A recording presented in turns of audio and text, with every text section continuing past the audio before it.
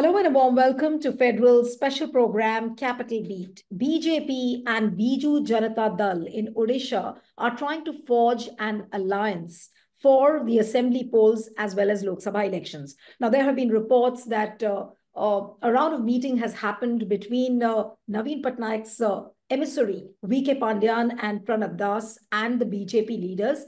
But there are reports that the talks have remained inconclusive, but we still do not know whether the alliance is happening or not happening. But Manmohan Samal, who's the BJD state president of BJP, he has gone on record and said that there is no alliance on the table. BJP will contest alone. That is what the state BJP president has said. But are we to believe the BJP president, the state president, I mean? Is this remarriage of convenience happening for 2024 between BJP and BJD? Joining me now is Reuben Banerjee, who's a very senior journalist and an author as well from Odisha. Thank you so much, Reuben, for joining. And I can also see Rajesh Mahapatra, again, a very senior journalist, political commentator, and author. Rajesh, thank you so much for joining. You're still connecting with the audio. And if you can hear us, yeah, so we'll wait for Rajesh to join. But in the meanwhile, I'll go to Reuben Banerjee.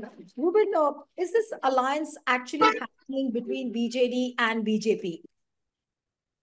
Well, as we speak, the alliance is still on the table and talks have been happening.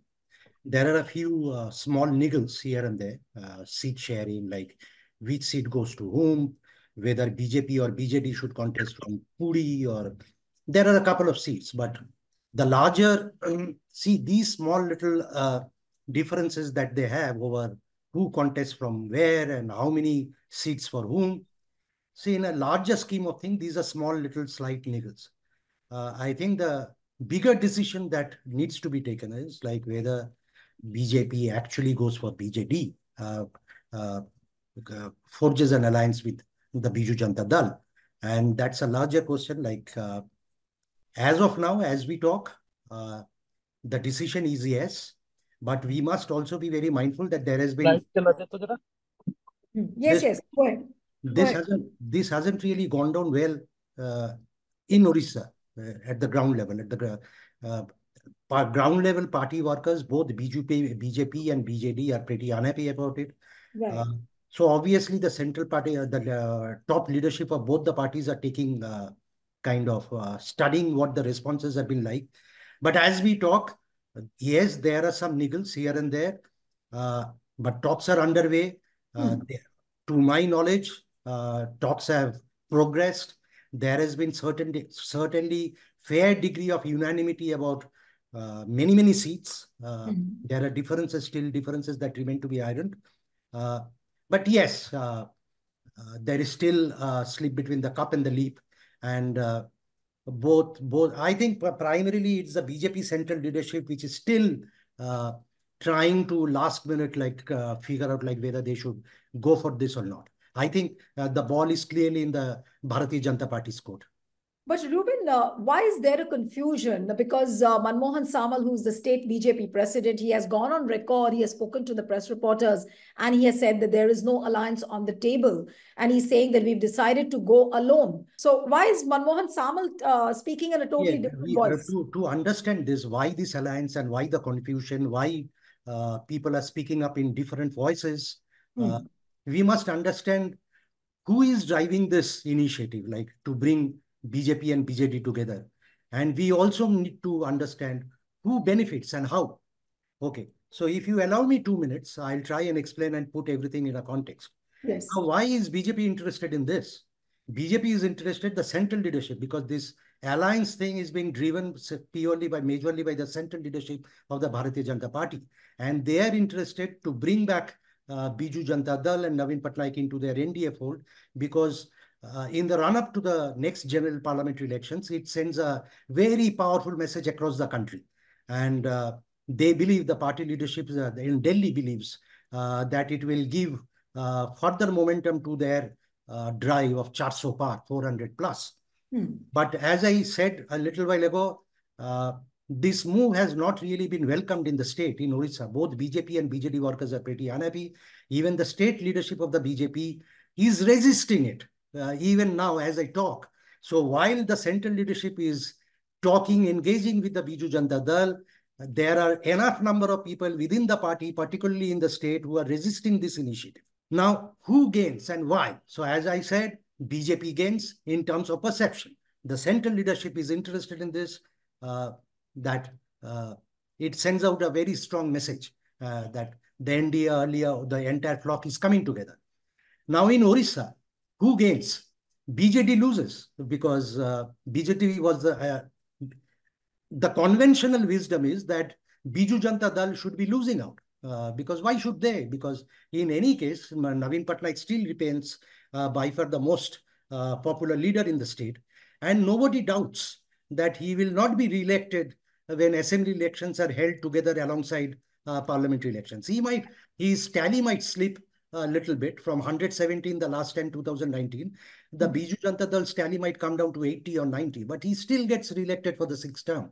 So why should BJD, Biju Janata Dal, get into this? Right. So my explanation and what my understanding is, and I follow Odisha politics very keenly. I'm very interested in it. And I've been sniffing around and I've been talking to my sources, very senior party sources. My understanding is while the central party leadership of the Bharatiya Janata Party is driving it, in Orissa it is being driven by KV Pandian, Kartik Pandian. Right. Okay. And why is he doing Right. it? Why is it? Just allow me another 1 minute and then I'll wrap up. Why is he doing it? Because this goes against the conventional wisdom, because people think that if BJD and BJP gets together, in a couple of years, the Bharatiya Janata Party being the bigger part, more powerful party will swallow Biju Janata Dal, the regional party. But I'm given to understand that Mr. Pandian has taken a short-term view. And there are primarily two reasons for this, for getting into an alliance with BJP. See, he is the presumptive successor to Naveen Patnaik. But he has been facing a bit of resistance and backlash because he's a non-Odia, he's an outsider. He's a Tamilian by birth. He has been living in Odisha only for the last couple of years, 10 years, 20 years since he became an IS officer.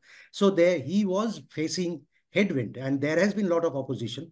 And his attempt to become Naveen Patnaik's successor will face rough weather if Bharatiya Janata Party stays as an opposition in Odisha, because Bharatiya Janata Party is a strong opponent. Just another 30 seconds. I'll come back to you. Ruben, I'll come back to you, but let me also get in on that question. We'll come later, but I want to get in Rajesh Mahapatra now. Rajesh, what are your sources really telling you that is this remarriage of convenience happening between BJP and BJD or not? Because the state BJP president is talking in a different tone altogether. He says that there is no alliance on the table. We will go alone. But there have been several reports saying that, yes, there is an alliance which is possibly happening, and Naveen Patnaik might also join NDA to that extent. So what are your sources telling you? I don't track politics of Odisha in today's time as closely as Ruben does, nor do I have sources that I can say can really be informed, because I think there are a very few people who are privy to knowing what's going on and what direction it will take. But one can, sitting in Delhi and having known Odisha a little better than several others who also track politics of Odisha, what I can say is that the statement coming out of the local BJP leaders yesterday, I would take it more as posturing. I think it would be difficult for either party to get out of what they had set out to do, which is to come together. And I think this is not something that has happened overnight. This has been in the works for nearly a year. And in this 1 year, a lot of things are kind of slowly making their way. At one level within BJD, as Ruben said, there is a kind of succession plan getting into place where Mr. Pandian has resign from being a bureaucrat and finally put on the hat of a politician. So he can now legitimately stake a claim to what he aspires to have in Odisha politics, which is he kind of fashions himself as the successor of Naveen Patnaik. And I think at some point level, Naveen Patnaik has also reconciled to the fact that if it's going to be Pandian, let it be. But so long as I'm here, I'm the one, and Pandian is number two. And effectively, everybody knows that Pandian is the person who runs the state, who runs the government, who runs the party. And as far as BJP is concerned, this whole development kind of has forced the whole the dynamics of the state unit to realign itself now to the imperatives of the central leadership and the interests of the central leadership, which is very short-term and immediate, is to garner as many Lok Sabha seats as it can from Odisha in the 2024 elections. And that is the reason why BJP is keen on forcing a partnership, a formal partnership before the elections. For a partnership would have happened after the election was a foregone conclusion several months ago. What we are seeing, no, this partnership cannot wait until the elections are over. The partnership has to happen now. That is something I think the central leadership of BJP is very, very convinced about. And as Ruben said, it is part of their game plan to bring more credentials to this Char So Par slogan. So that's where we stand. So most likely a bit of posturing here, a bit of posturing there, a bit of bargain here, a bit of bargain there. What I'm getting to hear is that initially the BJD had put on table 37 MLA seats for BJP and about 12 seats in MP seats for BJP. But the BJP is insisting that it should get 14 seats in the Lok Sabha out of 21, and it had won last time 8 seats. And BJD should limit itself to 7 seats. BJD currently has 12 MPs from the state, so which means BJD will have to forego about 5 seats. And BJP wants to contest at least 50 MLA seats. What I'm hearing now is that both sides are veering towards about 43 to 44 seats for BJP as far as the assembly elections are concerned, and maybe 13 seats in the Lok Sabha. Right.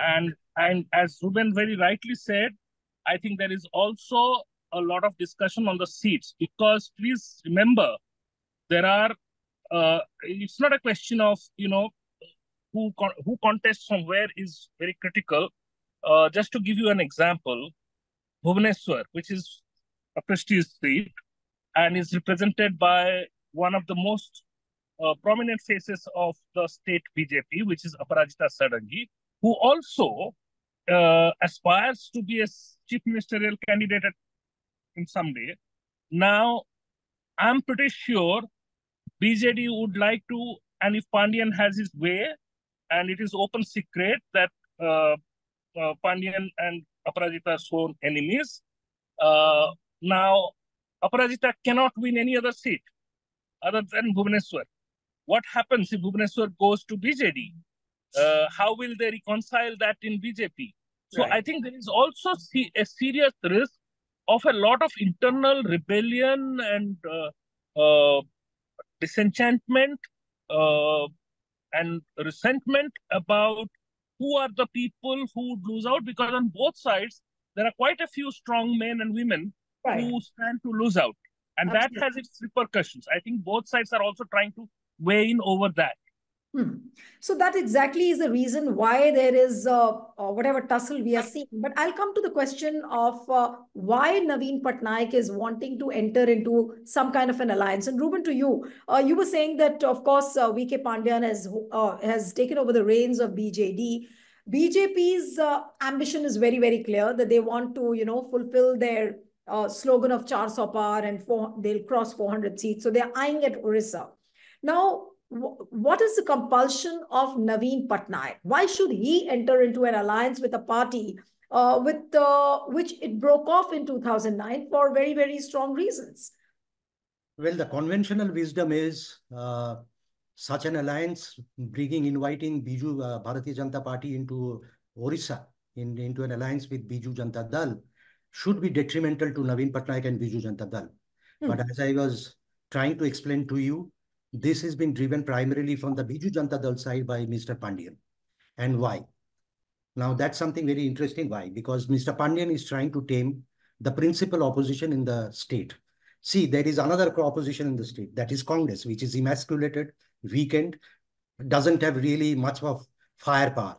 The stronger opposition, obviously, and is the principal opposition, is Bharatiya Janata Party. Now, in trying to position himself and market himself as a successor to Naveen Patnaik, Mr. Pandian has been facing some rough weather because there is definitely at the ground level a certain kind of backlash that he is seen as an outsider. And let me tell you, despite his best attempts, I don't think among the masses he is very, very popular. People are silent for the time being now because they can't do much because it is Pandian who controls both the government and the levers of the party. So by taming Bharatiya Janata Party, and if he can bring them to their side, okay, despite the resistance from within the state BJP, the BJP is silenced. Like, they won't be able to challenge Mr. Pandian for being an outsider. Number two, this is one primary reason, because so he has a short-term objective, Mr. Pandian, that he wants to silence and tame the principal opposition party who can make things tough for him. Number two, given if there is an election now, Naveen Patnaik, as I said, obviously will get re-elected, but possibly he will end up getting 80 seats. And that is what the general estimate is, because his popularity has also kind of been declining. From 78%, it is currently down to 52%. So he will possibly, his Biju Janata Dal will end up getting 80. But very interestingly, then in that case, BJP, which last time got 22 or 23, will end up getting 45 or 50.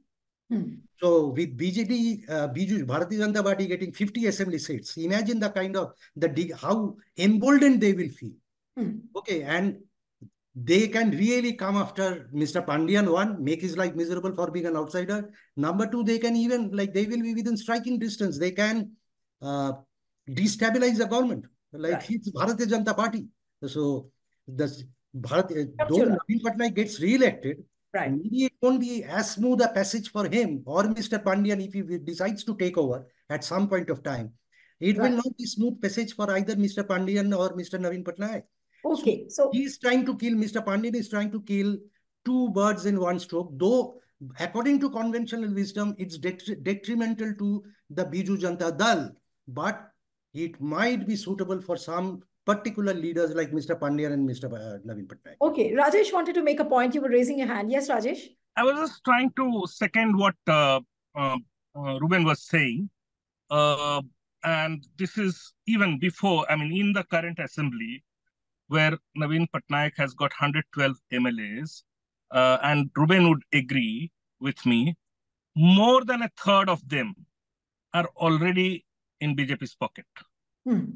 They can be on that side at any given point in time. BJP, if it's there in power at the center and wants to steal away 30, 40 MLAs, it's going to be a cakewalk literally for BJP. And that's a real danger.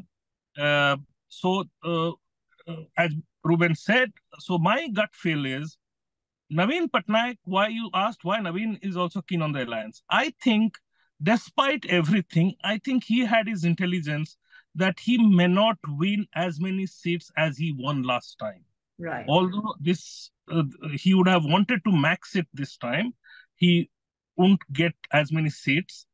And also at the same time, there is also this danger that if he kind of is not able to limit the number of MLA seats that they give to BJP, then BJP will be in a striking range after they come to power in the center to topple the government at any point in time. Absolutely. So therefore, what you are going to see And this is where Mr. Pandian comes in, because he is the guy who is probably going to be, doing all the mathematics. My own sense is the BJD will not mind giving away 1 or 2 Lok Sabha seats extra, but will really bargain hard to keep BJP, somewhere around 40. So the expectation would be they win finally somewhere between 33 to 35 seats, and therefore, do not become a threat in No, any but immediate future. Rajesh, from what you're saying, is it not true then if BJD enters into an alliance with BJP, and as what BJD leaders have also been saying, that it will almost be suicidal then? You're trying to finish the existence of the party, and they all very well know that if you allow BJP... Yeah, so it's very simple. If this alliance happens, who is going to be the biggest gainer? Without doubt, it's BJP. BJP, yeah. Who is going to be the biggest loser? I don't think I would say BJD. BJD will be a loser because it's the end of the road for BJD. If not today, in a few years' time, BJD will cease to be a relevant force. But the biggest loser, I would say, are the people of Odisha. Right. Because, these two parties together won nearly 70% votes. And if they are able to retain that 70% votes and win about 95% seats, there is no opposition in the state. Absolutely. Moreover, all those people who voted for BJP because they were opposed to BJD today feel betrayed. And in the same way, many people who continue to vote for BJD in order to keep BJP away from the state feel betrayed. So, the real betrayal is with the people of Odisha. Right. Having said that, I think there is also a gain because, I think of it, what would have happened if there was no alliance? BJD would have come to power tomorrow. Okay. There would have been a wait for BJP, but BJP would have gained strength as a principal opposition and would have come to be a claimant to power at some later point in time. Right. So, in other words, the people of Odisha would have had to bear with BJP for probably the next 10 years. Right. Look at what has happened. If this alliance is going through, there is a significant proportion of Odisha's population which really would not want to go with this alliance because it will be seen Absolutely. as a BJP alliance, right? But for them, there is no opposition that they can look up to. Right. And it is a sad state of affairs that today Congress is in such a decimated state that it cannot cash in on this opportunity. One quick question, Rajesh, to you regarding Congress, and then I'll come for the concluding comments to Ruben Banerjee. Rajesh, Congress has been saying, at least, in the media circles, that it is trying to revive the party in Odisha, with Ajoy Kumar, taking a lead role over there. He's meeting people at the block level. At least that's what he's coming back to Delhi and telling the people. This is what the perception is. So how much of a chance does Congress really have in the Odisha landscape? No, you no matter how much you say that you are trying to revive Congress in Odisha, the question should be, are you able to revive or are you reviving? I don't think there is, I think Congress is clueless about Odisha. Okay. And I don't think Congress is paying the kind of attention you should be paying to this state, because this state actually is a low-hanging fruit for Congress. Right. It has always been for the last 10 years. And Congress has kept squandering opportunity after opportunity. And I'm not sure how they are going to be doing this. There is a great opportunity. Because as I said, from both sides, there will be a lot of rebels. There will be a lot of dissenters. Right. By now, you should be expecting Congress to have opened up a channel of communication with these people. Absolutely. But I won't be surprised if Congress has no informed assessment.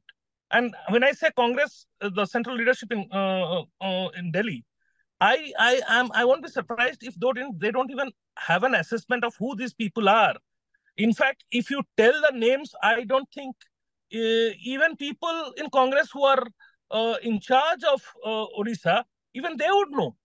Right. I can bet on it that the many strong men and women who are going to be eased out if this alliance comes into force, many people in Congress would be even aware of them. Right. So it's a sad state. Having said that, there is an opportunity, but I see that opportunity playing out in a different way. I think Odisha's politics has always had a regional aspiration. Even though the name was Janata Dal was always seen as a regional party of Biju Patnaik. Okay, and the Biju Janata Dal is a regional party. If Biju Janata Dal is giving into BJP, there is a space for a regional narrative, a regional party to come up. So it may not happen now, but in due course of time, you might see the emergence of a new or a realigned regional outfit. Right. Absolutely. And if Congress is smart enough, it should be exploring the possibility of such a regional outfit and should work with them.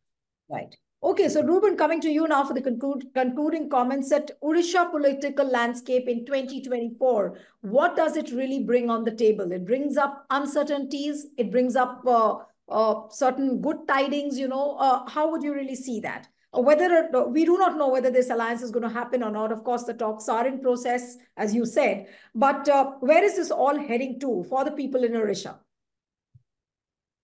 You'll have to unmute. Ruben, you'll have to unmute. Yes. Well, I agree with Rajesh that people of Odisha, by and large, has been shortchanged by both BJP and BJD by getting into this kind of an alliance, despite having pretended all these years that they are opposed to each other last 15 years. But then the point is the alliance is, as I said, the talk is going ahead. The final call obviously rests with the BJP leadership, the central leadership, not the state leadership. The state leadership, a lot of people are against this move, but the central leadership, having set sights on its 400, 400 par, whatever, finally the call they'll have to take. As of now, as we talk, yes, they are going ahead with it, despite a few niggles here and there. And in terms of Odisha, from Biju Janata Dal, Mr. V.K. Pandian and Naveen Patnaik are very keen on it. They have taken, as I explained, they have taken a short-term view of this. In the long term, of course, we all realize that it will be suicidal for Biju Janata Dal. BJP at some point or the other will swallow them up. But for the next 2 years, 3 years, they think Mr. Pandian and Mr. Patnaik believes that if they can tame BJP as an opposition party, silence them, have them on their side, at least next 2-3 years, it will be smooth right. Yeah. All right, so we'll have to wait and watch as to what happens in Odisha. But as of now, it looks like that the BJD and BJP talks are on. But can they arrive at a consensus and a respectable one? We'll have to wait and watch. Thank you so much, Rajesh Mahapatra and Ruben Banerjee, for joining the debate. And one appeal to the viewers who are watching this discussion, subscribe to our channel, send us a feedback, and stay tuned to The Federal. Thank you.